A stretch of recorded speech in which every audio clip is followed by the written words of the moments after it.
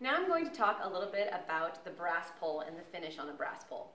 A lot of people fall in love with the stickiness of a brass pole. It's notorious for being extra grippy and extra sticky, which can be a great thing, but can also be something that may backfire on you.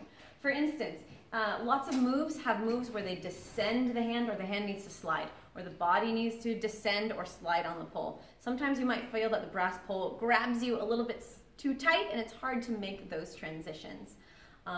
The best thing you can do for having the best grip on any pole is to make sure that you have the right grip cocktail for the finish you're working for. That might be different for every pole that you pull on, whether it's brass, stainless, or chrome. You might have to do some experimenting with the different grips you use.